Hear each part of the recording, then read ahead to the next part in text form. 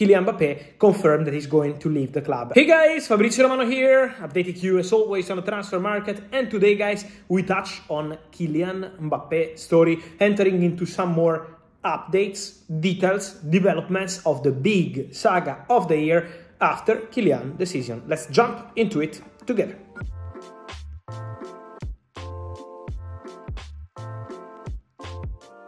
And so guys, it's important to say that we are entering into really important days, weeks, months for the Kylian Mbappé saga. We know this week Kylian communicated to Paris Saint-Germain, the president, Nasser Al-Khelaifi. I spent months here on the channel telling you guys, remember, the first person to know the decision of Kylian Mbappé will be the president, Nasser Al-Khelaifi. And he communicated to Nasser and to the club that he was going to leave the club as a free agent at the end of the season. Then, the following day, Kylian also communicated to his teammates at Paris Saint-Germain right before the training session that he was going to leave the club. He's been very honest.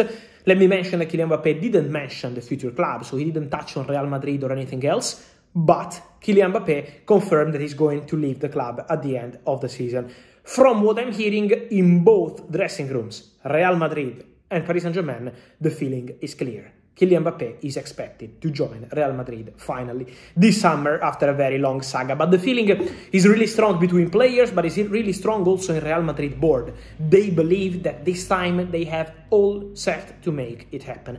And this is why already some weeks ago in 2024, early 2024 in January, Real Madrid sent their formal official contract proposal to Kylian Mbappé, to his mother, to his camp, to his lawyers. All the people around Kylian Mbappé, and obviously the player himself, have the contract proposal there, available on the table. Then, now they have to proceed with the signing stage. This is the crucial moment. Let me clarify once again that the salary of Kylian Mbappé will be way lower than the one proposed in summer 2022. It's not the same salary, and also the signing fee is lower than the one proposed in 2022. In that moment, Real Madrid offered a really big amount of money. In this case, it's still a big amount of money, but it's not the same. So this is an important detail to clarify. Let me say that Kylian Mbappé, in the last 24, 48 hours, but also earlier this week, told Nasser Al-Khelaifi himself that he doesn't want any new proposal from Paris Saint-Germain.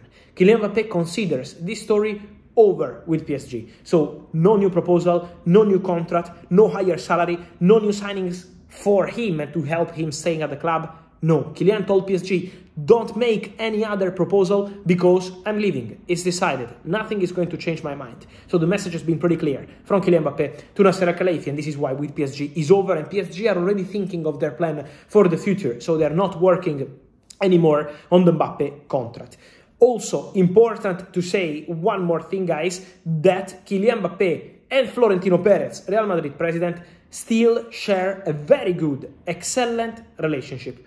Why? From what I'm hearing, Florentino Perez received a direct call from Kylian Mbappé on May 21st, 2022. You remember, in that day, it was a Saturday, Kylian Mbappé communicated to Real Madrid that he was going to turn down their proposal and to stay and sign a new contract at Paris Saint-Germain. It was a big shock for the world of football, but also for Real Madrid and for Florentino Perez, who was waiting for Kylian to give the green light. But, really important to say, in that moment, guys, it was Kylian himself to call Florentino. Usually when there are these kind of situations in football, it's always the agent or the father or the mother or whatever, people from the camp, not the player himself, or maybe intermediaries many times. This time, Kylian called, summer 2022, Florentino in direct call to tell him, I'm sorry, I feel really sorry for what happened, but I decided to stay at Paris Saint-Germain.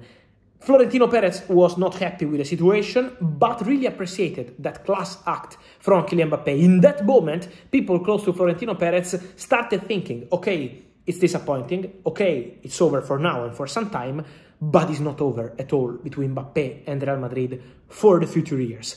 And now, here we are, with Florentino himself involved in the Mbappé saga, involved in the story now, and Florentino making crucial steps to arrive to the signing stage and to complete this saga with Kylian Mbappé. So Florentino is a crucial part of the story, but also the relationship between Florentino and Mbappé is a crucial one.